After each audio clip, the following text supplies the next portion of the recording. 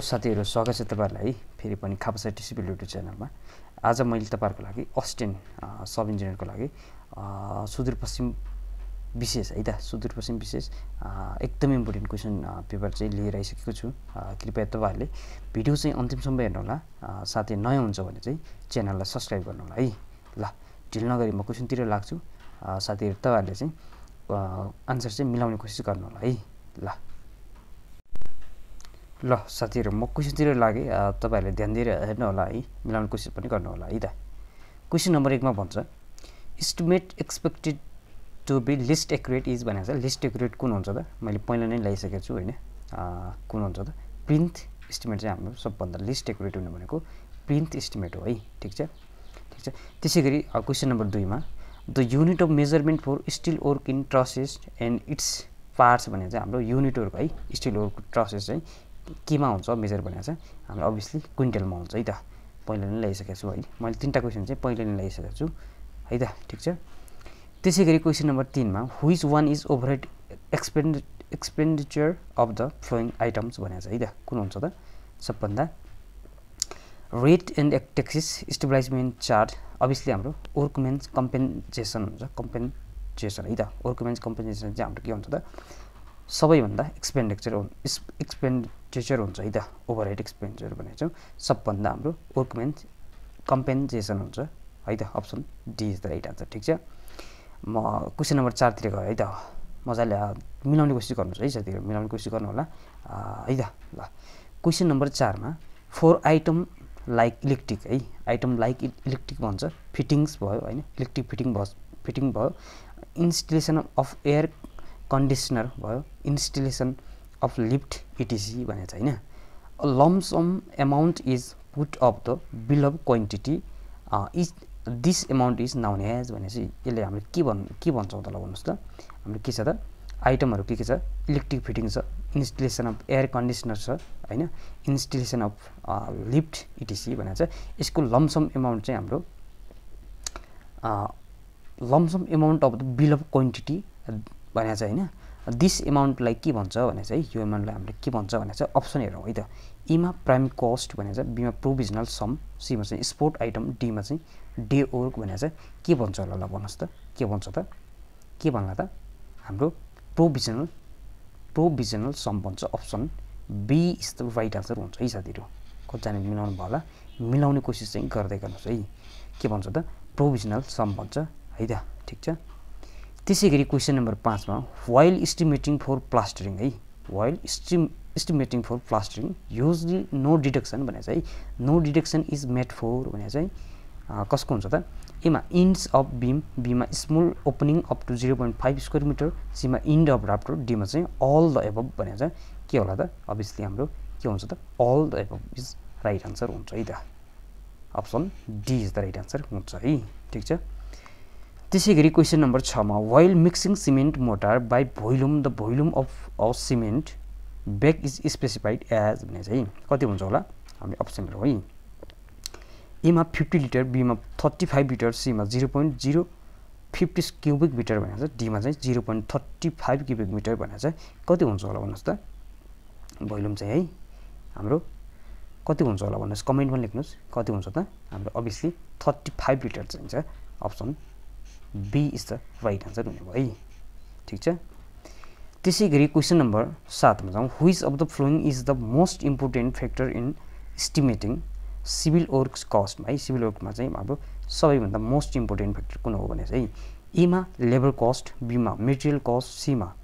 Machine cost, D मा चाहिँ कन्ट्र्याक्टर्स profit भनेको छ। सबैभन्दा मोस्ट इम्पोर्टेन्ट फ्याक्टर चाहिँ सिभिल वर्क्समा चाहिँ कुन हुन्छ भन्यो है। कुन हुन्छ होला भन्नुस् त?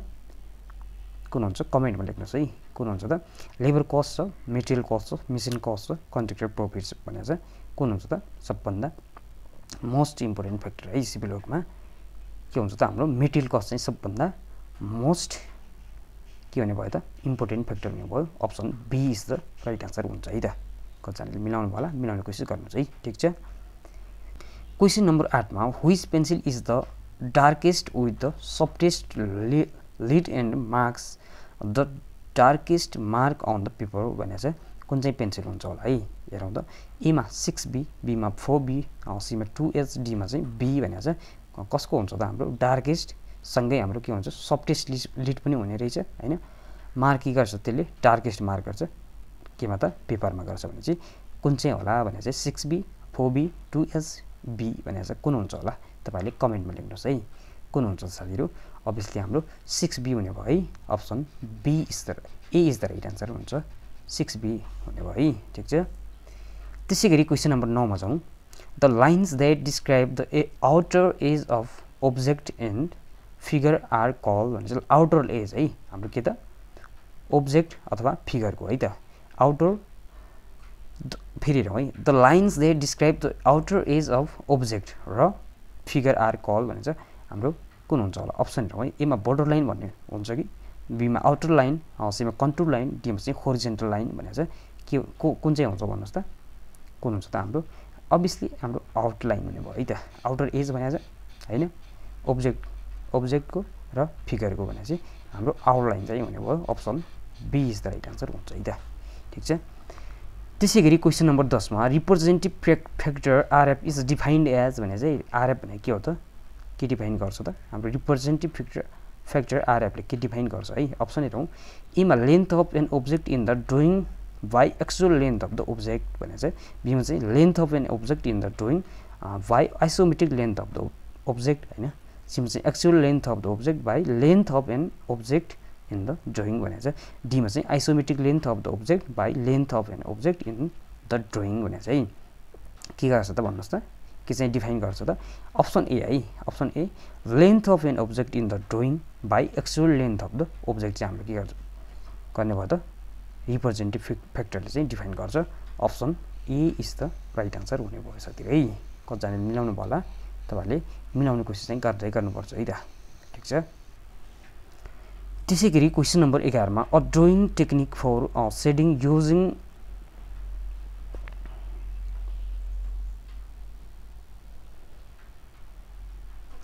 using traveling lines that cross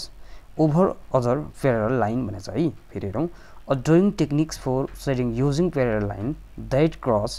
over other parallel line भनेछ अप्सन हेरौँ ए मा क्रस ह्याचिङ बी मा रुबिङ सी मा ह्याचिङ डी मा चाहिँ ब्लेडिङ भनेछ के भन्छ होला भन्नुस् त के हुन्छ त साथीहरु हाम्रो क्रस ह्याचिङ भन्छ option A is the right answer हुन्छ है त ठीक छ है त त्यसैगरी 12 मा in align system of डाइमेन्सनिङ the dimension may be road from भने चाहिँ इन अलाइन सिस्टम है sorry in align system of डाइमेन्सनिङ है अलाइन सिस्टम हाम्रो डाइमेन्सनिङ हैन the dimension may be read from भने चाहिँ रिड चाहिँ कहाँबाट गर्छ भने चाहिँ फेरि हेरौँ है क्वेशन नम्बर 12 मा फेरि हेरौँ है क्वेशन नम्बर 12 ठीक छ है question number 12 in align system of डाइमेन्सनिङ है align system of डाइमेन्सनिङ the dimension may be read from read चाहिँ कहाँबाट गर्छ है अलाइन सिस्टममा डाइमेन्सनमा हाम्रो रिड चाहिँ कहाँबाट हुन्छ अप्सन हेरौँ है ए मा बटम अर राइट ह्यान्ड एजबाट हुन्छ कि बी मा bottom or left hand एजबाट C मा चाहिँ ओन्ली फ्रम बटमबाट हुन्छ कि डी मा चाहिँ ओन्ली फ्रम लेफ्ट एजबाट भने चाहिँ हाम्रो अलाइन सिस्टम डाइमेन्सनिङमा है कहाँबाट हुन्छ ल भन्नुस् त कहाँबाट हुन्छ त obviously option A bottom or right hand एजबाट चाहिँ हाम्रो के हुनुपर्छ डाइमेन्सन के हुन्छ त रिड गरिन्छ है त option A is the right answer हुन्छ बटम अर राइट ह्यान्ड एजबाट चाहिँ हाम्रो डाइमेन्सन रिड हुने भयो है ठीक छ त्यसैगरी क्वेशन नम्बर 13 मा छौँ where the open traverse is used भनेको छ ओपन ट्राभर्स चाहिँ हाम्रो कहाँ युज हुन्छ है त ओपन ट्राभर्स चाहिँ कहाँ युज हुन्छ होला अप्सन हेरौँ ए मा टोपोग्राफिक सर्वेमा हुन्छ कि बी मा लेआउट अफ इन्जिनियरिङ वर्क्स हैन सी मा चाहिँ कन्स्ट्रक्सन अफ पाइपलाइन्स डी मा चाहिँ प्रोपरली मेजरमेन्ट भनेको चाहिँ हाम्रो ओपन ट्राभर्स चाहिँ युज हुने भनेको कहाँ होला त ल भन्नुस् त अभियसली हाम्रो अप्सन सी कन्स्ट्रक्सन अफ पाइपलाइन्समा चाहिँ हाम्रो के हुन्छ त ओपन ट्राभर्स युज हुन्छ है साथीहरु ठीक छ मिलाउने कोसिस गर्दै गर्नुस् है त option C is the right answer हुन्छ है ठीक छ त्यसैगरी क्वेशन नम्बर 14 मा जाउँ क्वेशन नम्बर 14 मा फर इन्डाइरेक्ट रेसिप्रोकल है indirect reciprocal रेन्जिङ the number of रेन्जिङ rods भनेको छ रिक्वायर्ड कति हुन्छ भने चाहिँ इन्डाइरेक्ट रेन्जिङमा चाहिँ हाम्रो नम्बर अफ रेन्जिङहरु चाहिँ कति चाहिन्छ भने चाहिँ अप्सन हेरौँ ए मा एटलिस्ट 2 भने चाहिँ बी मा एटलिस्ट 3 सी मा एटलिस्ट 4 डी मा चाहिँ नन अफ द एबभ भने चाहिँ कति चाहिन्छ होला भन्नुस् त साथीहरु नम्बर अफ रेन्जिङ है रेसिप्रोकल रेन्जिङमा चाहिँ नम्बर अफ रेन्जिङ रड चाहिँ कतिवटा रिक्वायर्ड हुन्छ हामीलाई है कतिवटा हुन्छ त obviously at least 4 option C is the right answer है त option C is the at least 4 हाम्रो रेन्जिङ रोड चाहिँ रिक्वायर्ड हुन्छ है त option C is the right answer ठीक छ त्यसैगरी 15 मा the base line is measured with भनेको चाहिँ बेस लाइन के द्वारा मेजर गरिन्छ है ए मा मेटालिक टेप बी मा स्टिल टेप सी मा इन्भर्ट टेप डी मा चाहिँ सेन भनेको चाहिँ केले गरिन्छ त भन्नुस् त केले हो त अभियसली इन्भर्ट टेपले चाहिँ हामीले के गर्छ त बेस लाइन चाहिँ मेजर गर्छ option C is the right answer है त ठीक छ त्यसैगरी 16 मा the first observation taken on the turning point is भनेको चाहिँ टर्निङ पोइन्टमा चाहिँ हाम्रो फर्स्ट अब्जर्भेसन कुन चाहिँ टेकन गरिन्छ है कुन चाहिँ लिन्छ है ए मा फोर साइड बी मा ब्याक साइड सी मा both A and be D मा चाहिँ नन अफ द एबभ भनेको चाहिँ हाम्रो टर्निङ पोइन्टमा है कुन चाहिँ अब्जर्भेसन चाहिँ लिन्छ है त कुन लिन्छ होला भन्नुस् त कुन लिन्छ त हाम्रो फोर साइड लिन्छ option A is the right answer हुने भयो है साथीहरु ठीक छ option A is the right answer है त ठीक छ है त मिलाउने कोसिस गर्नुस् त्यसैगरी 17 मा the method of finding out the difference in elevation between 2 points for eliminating the effect of curvature and reflection is भनेको चाहिँ डिफरेन्ट भनेको चाहिँ डिफरेन्ट एलिभेसन बिट्विन 2 पोइन्ट्स है भनेपछि हाम्रो अप्सन हेरौँ त ए मा रेसिप्रोकल लेभलिङ बी मा प्रिसाइज लेभलिङ सी मा डिफरेन्शियल लेभलिङ डी मा चाहिँ फ्लाइ लेभलिङ भनेको चाहिँ हाम्रो के हुन्छ होला भन्नुस् त के हुन्छ त अभियसली रेसिप्रोकल लेभलिङ हुन्छ है त option A is the right answer हुने भयो है साथीहरु ठीक छ क्वेशन नम्बर 18 मा the BM fixed at the and of a day है एन्ड अफ अ डे भनेको चाहिँ वर्क इज कल्ड के भन्छ त भाइ पर्मनेन्ट बीएम लाई के भन्छ त अप्सन हेरौँ ए मा पर्मनेन्ट बीएम बी मा एट्रिब्युटरी बीएम सी मा टेम्परेरी बीएम डी मा चाहिँ नन अफ द एबभ भनेको चाहिँ के भन्छ होला भन्नुहुन्छ है के भन्छ त साथीहरु भन्नुस् त कमेन्टमा लेख्नुस् के भन्छ त अभियसली हाम्रो टेम्परेरी बीएम भन्छ है and of the day option C is the right answer हुने भयो है ठीक छ त्यसैगरी 19 मा जिप्सम इज भनेको चाहिँ जिप्सम के हो त ए मा मेकानिकल फर्म सेडिमेन्ट रक हो कि बी मा इग्नियस रक हो कि सी मा चाहिँ केमिकली प्रिसिपिटेट सेडिमेन्ट रक हो कि डी मा चाहिँ मेटामर्फिक रक भनेको चाहिँ के हो त ल जिप्सम के हो त अभियसली हाम्रो केमिकली प्रिसिपिटेट सेडिमेन्ट रक हो option C is the right answer हुन्छ है त ठीक छ है त त्यसैगरी 20 मा most weather resisting मेटामर्फिक rock is भनेको चाहिँ मोस्ट वेदर रेसिस्टिङ मेटामर्फिक रक चाहिँ कुन हो है अप्सन हेरौँ ए मा लाइमस्टोन बी मा स्लेट सी मा मार्बल डी मा चाहिँ क्वार्टिज भनेको चाहिँ most weather resisting मेटामर्फिक rock is हाम्रो के हो त अभियसली क्वार्टिज हो है त option D is the right answer हुन्छ है ठीक छ क्वेशन नम्बर 21 मा द सिमेन्ट बिकम्स अनसाउन्ड है the cement becomes अनसाउन्ड by the presence of access भने केले हुन्छ त ल भन्नुस् त अनसाउन्ड चाहिँ हाम्रो ए मा सल्फर बी मा म्याग्नेसिया सी मा लाइम डी मा चाहिँ अल अफ द एबभ भनेको चाहिँ के हुन्छ त साथीहरु कमेन्टमा लेख्नुस् केले हुन्छ त अभियसली हाम्रो अल अफ द एबभ सल्फरले हुन्छ म्याग्नेसिया भयो लाइमले भयो त्यही भएर all of the above is right answer हुन्छ है त ठीक छ है त्यसैगरी क्वेशन नम्बर 22 मा कमनली युज्ड थिनर इज भनेको चाहिँ कमनली युज्ड थिनर चाहिँ कुन हो है ए मा liquid pant is alcohol be मा सिल्सियस पेन्ट इज इथेन हैन सी मा चाहिँ ओइल पेन्ट इज नेप्था डी मा चाहिँ अल अफ द एबभ भनेको चाहिँ कुन हुन्छ त भन्नुस् त कुन हुन्छ त हाम्रो अभियसली अप्सन डी अल है त all of the above is right answer हुन्छ है त ठीक छ त्यसैगरी क्वेशन नम्बर 23 मा जाउँ which of the following इन्ग्रेडिएन्ट of the brick है sorry which of the following इन्ग्रेडिएन्ट of the brick earth enables the brick to retain it's सेप भनेको चाहिँ इट्स सेप है ए मा एल्युमिनियम बी मा सिलिका सी मा आइरन डी मा चाहिँ म्याग्नेसिया भनेको चाहिँ के हुन्छ होला भन्नुस् त अभियसली हाम्रो सिलिका हुन्छ option be is the right answer हुने हो है ठीक छ त्यसैगरी 24 मा the size of mouth for brick is generally keeped भनेको चाहिँ ए मा a little large to specified size be मा a little small to specified size C मा equal to specified size D मा चाहिँ 10% लार्ज देन स्पेसिफाइड साइज भनेको चाहिँ the size of mouth for brick is generally keeped कस्तो हुन्छ त भन्नुस् त के होला त साथीहरु हाम्रो option A a little large to specified size हुन्छ option A is the right answer हुने भयो है ठीक छ त्यसैगरी 25 मा the percentage of void in cement is approximately भने चाहिँ कति पर्सेन्ट void हुन्छ त हाम्रो सिमेन्टमा है approximately कति हुन्छ होला अप्सन हेरौँ ए मा 25 बी मा 40 सी मा 60 डी मा चाहिँ 80% भने चाहिँ कति पर्सेन्ट हुन्छ होला भन्नुस् त हाम्रो void चाहिँ है सिमेन्टमा approximately कति हुन्छ हाम्रो 40% हुन्छ option be is the right answer हुने भयो है ठीक छ त्यसैगरी 26 मा 1% of void in a concrete mix mold reduce its strength by about भने चाहिँ 1% void चाहिँ हैन कंक्रीट मिक्स मा है mold its reduce its strength about कति पर्सेन्ट होला है ए मा 5% बी मा 10% सी मा 15% डी मा चाहिँ 20% भने चाहिँ कति पर्सेन्ट हुन्छ होला भन्नुस् त साथीहरु कति पर्सेन्ट हुन्छ कमेन्टमा लेख्नुस् है कति पर्सेन्ट हुन्छ अभियसली हाम्रो 5% हुन्छ है त option A is the right answer 5% हुन्छ ठीक छ त्यसैगरी 27 मा maximum quantity of water needed for 50 kg of cement for M15 grade of concrete is भने चाहिँ कति होला त कति चाहिन्छ होला त ए मा 38 लिटर बी मा 30 लिटर सरी ए मा 28 लिटर बी मा 30 लिटर सी मा 32 लिटर डी मा चाहिँ 34 लिटर भने चाहिँ कति चाहिन्छ होला तपाईहरुले कमेन्टमा लेख्नुस् M15 ग्रेड है कंक्रीटको लागि चाहिँ हाम्रो 50 केजी के छ त सिमेन्ट ब्याग है कति चाहिन्छ होला कति पर्सेन्ट कति लिटर चाहिन्छ हामीलाई कति चाहिन्छ त कमेन्टमा लेख्नु साथीहरु हामीलाई 32 लिटर चाहिन्छ है त option C is the right answer हुने भयो है साथीहरु ठीक छ त्यसैगरी क्वेशन नम्बर 28 मा workability of concrete is directly proportional to भने चाहिँ वर्केबिलिटी अफ कंक्रीट चाहिँ हाम्रो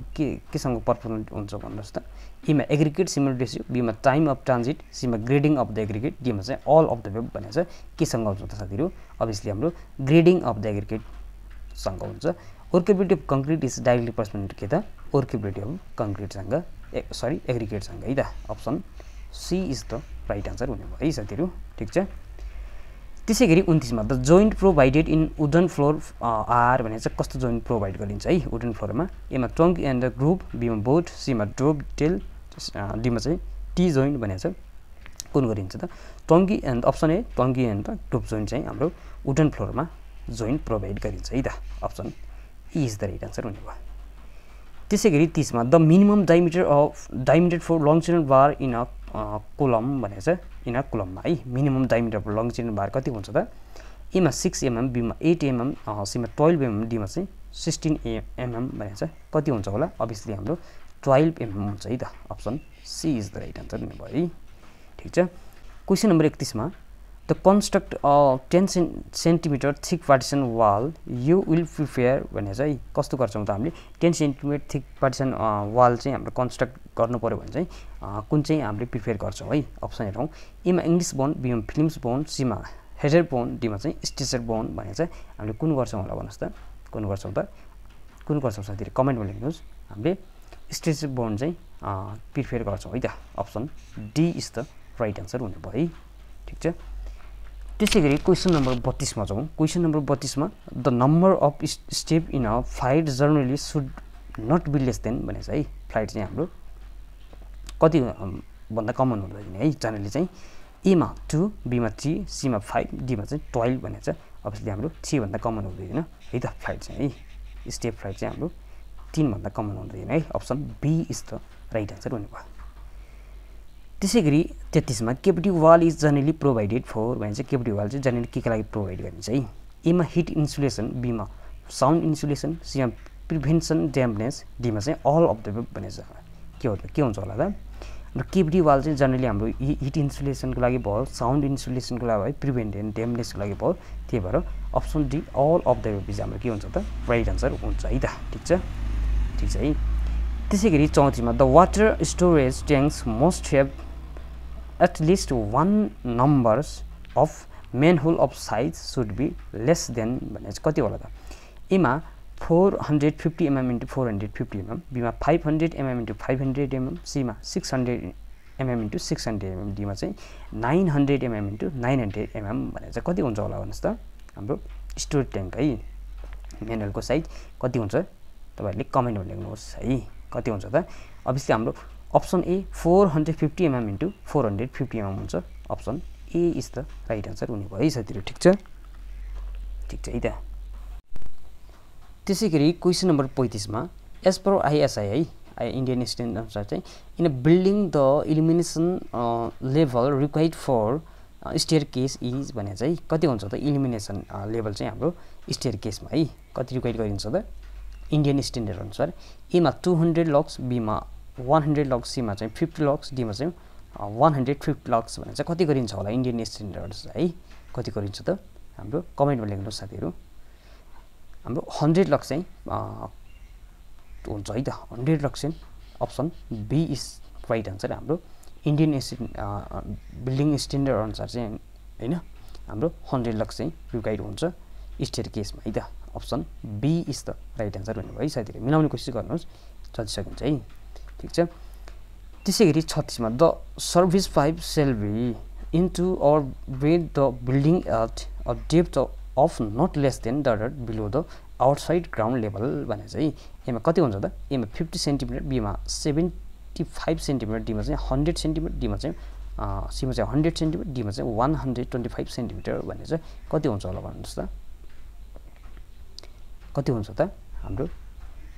75 centimetre below the outside ground level हुने भयो है अप्सन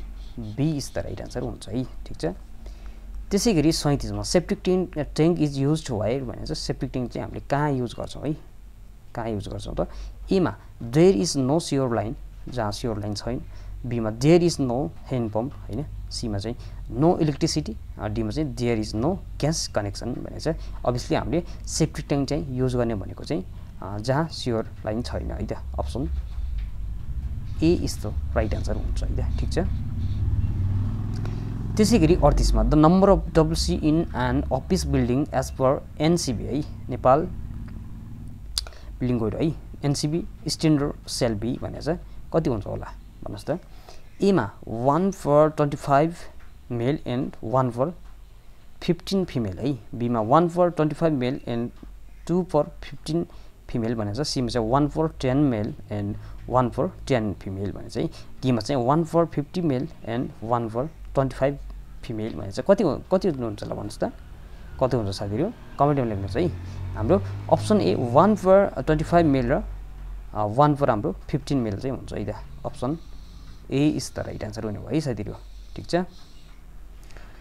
त्यसैगरी क्वेशन नम्बर 39 मा delta of a crop means भने चाहिँ डेल्टा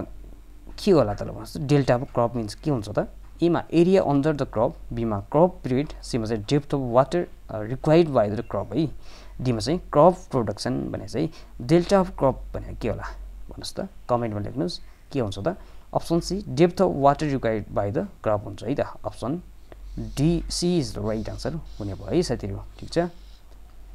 त्यसैगरी क्वेशन नम्बर 40 मा cross drainage work are the structure constructed to भने चाहिँ cross drainage works are the structure constructed to भने चाहिँ ए मा क्यारी a kennel across the drain be मा क्यारी a roadway over the drain C मा चाहिँ control flow of seal the drainage D मा चाहिँ नन अफ दिज भने चाहिँ के हुन्छ होला भन्नुस् त हाम्रो option A carry a kennel across the drain हुन्छ option A is the right answer हुने भयो है साथीहरु ठीक